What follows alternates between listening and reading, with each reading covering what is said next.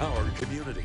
This is Local 5 News with Tom Zalaski, Aaron Davison, and Chief Meteorologist Luke Sanfey. 8:15 this evening, new Packers head coach Matt LaFleur, his wife, and 2 children entering Lambeau Field for the first time. Good evening. Thank you for joining us. I'm Tom Zalaski. And I'm Aaron Davison. It is official. Tonight, Packers CEO Mark Murphy announced that Matt LaFleur is the 15th head coach in the history of the Green Bay Packers. Let's go to Sports Director Burke Griffin about LaFleur's arrival tonight. Burke? Well, that's right, Aaron and Tom. Earlier in the day, there were several reports that Matt LaFleur would be flying to Green Bay at some point this evening, and he did, albeit a little bit later than expected.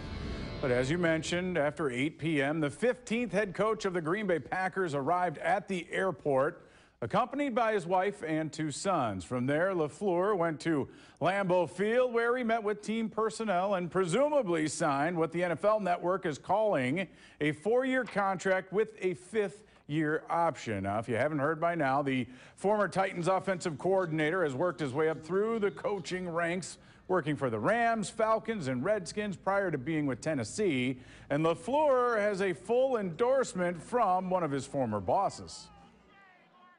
You know, it's a reflection of everybody that's been a part of this. That's what you love so much about football. But I would say this, I'm put in a better position to succeed because you learn about how to listen, learn, and then you lead based on the people that are around you here. And you know, that's why you feel good about it. And the Packers have scheduled a press conference for tomorrow at 3 p.m. We'll have plenty more on this story coming up later in sports. Thank you, Burke, and stick with Local 5 online and on air as we bring you that Packers news conference Burke mentioned tomorrow when the team will introduce LaFleur as the new head coach. Making national headlines now, President Donald Trump made his first primetime Oval Office address tonight as the federal government reached day 18 of the partial government shutdown. President Trump took his case to the American people, asking for $5.7 billion to fund a border wall with Mexico. Democrats have drawn the line at $1.3 billion in funding. This week, House Democrats plan to pass a measure to reopen parts of the government not affiliated with Homeland Security. The president has invited members of Congress to the White House tomorrow to, quote, get this done in terms of getting the government back in operation. And tonight we are taking a look at how the government shutdown is impacting our area. From airports to food pantries, this shutdown trickles down to the smallest of entities. Local 5's Robin Ogenye joins us live from the studio now with more. Robin? Aaron, Tom, several programs the community utilizes on a daily basis receive funds from the government, directly or indirectly. Some of these programs are hoping the partial shutdown won't last much longer. The Austin-Straubel Airport is quiet, evidence the holiday hustle and bustle is over. Despite reports that TSA workers around the country are calling it in until they get paid, Green Bay's agents are ever faithful. As far as I know, everybody is still showing up for work, which is fortunate for us, and it keeps the operation running smoothly. Feeding America Eastern Wisconsin distributes food to 600 pantries in the region. The Appleton-based Hunger Relief Organization receives food from donations and special orders. But some of it comes from the Emergency Food Assistance Program, a government program. If the shutdown continues, there will be an uptick in need from our member pantries, and that's where we would need more support from the community. Indle says food ordered before the shutdown should be delivered on time as scheduled. That supply should last through March, but new orders will have to be put out soon. Not to mention the people that depend on the pantries they fill. With the government shutdown, the food share benefits and other benefits like that will run out at the end of the month. So people that were using food share will then be relying more on the pantries. And so that, on top of the government employees who maybe haven't gotten a paycheck in a few weeks, will also be looking for other resources, and that's where we come in. Feeding America says this is the first time they've dealt with a shutdown of this magnitude. They only hope it ends soon. If you have an interest in donating goods or time to Feeding America Eastern Wisconsin, you can visit their website. You can also find a pantry locator on our website, wearegreenbay.com, with this story under local news. In the studio, Robin Ogenye, Local 5 News.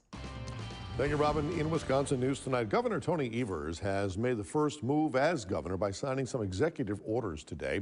The first, a state government plan to implement policies preventing discrimination of people based on their sexual orientation. The second, ordering his cabinet secretaries to recognize the value of state employees.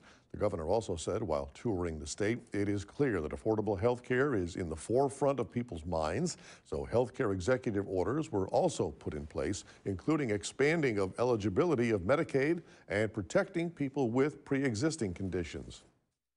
We felt it was important that we have affordable and accessible health care, and one of the ways that we're going to do that is to make sure that we take the Medicaid expansion money that has cost the state of Wisconsin $1.1 billion over the last 8 years. We'll be in a position of doing that with the legislature's help. And Governor Evers said more executive orders could be presented later this week. Keeping it local tonight, the call is out for 100 volunteers to help mentor at-risk students in 3 Brown County school districts. The plan is to help 6,000 at-risk students graduate from high school. Big Brothers Big Sisters has inspired a Green Bay police captain to join forces with other area organizations to help make that dream a reality. And one school official says it will take a village. Checking in with a student, how's it going? It may be a role where you're talking about the future, filling out the FAFSA, for example. The pilot program will include students at 4 middle and high schools across 3 districts. If you're interested in becoming a mentor, there is more information on our website at wearegreenbay.com. In Green Bay news now, downtown Green Bay is experiencing some vacant storefronts, especially on Adams Street, but there is a plan to bring some life into that area. The Adams Street pub, Scalawags, is looking into moving into that facility, and Hotel Northland is expected to bring movement over that way as they are set for their grand opening in February. Furniture will be here next week. I anticipate Monday morning, so the opening date will get here before you know it. Typically, when hotels like this that sit dormant for a long time and come back to life, the neighborhood just springs up right around them. And there are a few new housing projects in the works for both sides of the river downtown, one coming near the rail yard and the other right there on Adams Street.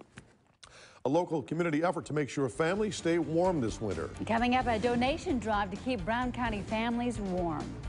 And as we showed you, the Packers' new head coach has arrived in Green Bay. Sports continues our coverage later on. Wind chills take a plunge again tonight. How long it will actually feel like winter around here in the Storm Team 5 forecast coming up next. You're watching Local 5 News with Tom Zaleski and Aaron Davison.